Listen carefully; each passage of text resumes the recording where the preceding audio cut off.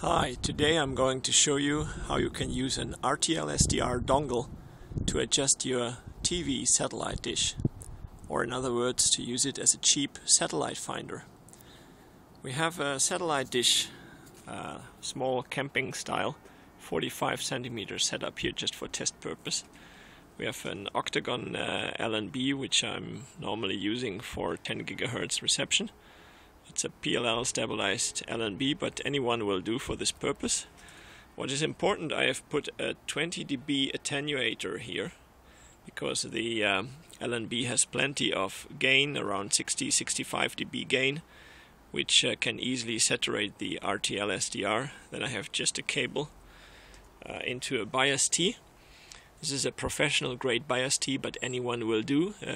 Cheap DVB-T bias T for feeding antenna mounted preamps will do the same job. Connected to a variable power supply, and we have the RTL-SDR or DVB-T dongle here, and we have SDR sharp running. So now if I power up the LNB, you can see the noise floor increases. We can see the noise level. If I power it down, it's off again.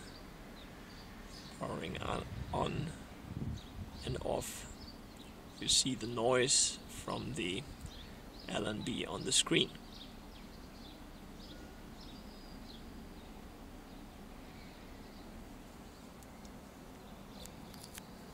Now, how do we use it to set up the dish? First of all, you need to know a frequency and the relative frequency you are receiving. I want to receive a satellite Telstar 12, and I know the receiving frequency because I looked it up on the internet. And all I have to do is to deduct the local oscillator frequency of the LNB, which is printed here on this sticker. It's 9.75 gigahertz. You have to deduct that from your desired receiving frequency, and then set up the resulting intermediate frequency here in the reception window. So now all we need to do is to move the dish around until the signal picks up.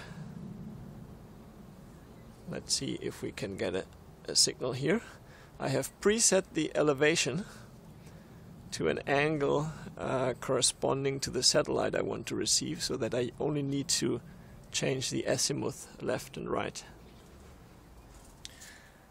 And as you move the dish around, you will see there are certain positions where you will pick up an increase in noise. We see it here. Now I passed the point, and here I passed the point. Here is no signal. You can see it in the waterfall as well as in the FFT.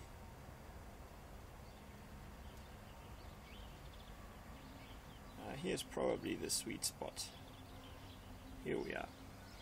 So we have maxed out the signal. The FFT has increased the noise floor. We can't see any actual signal because this is a wideband, very wideband, phase shift keyed digital satellite signal. So we can't see actual signal. So this noise that we are seeing is the actual signal.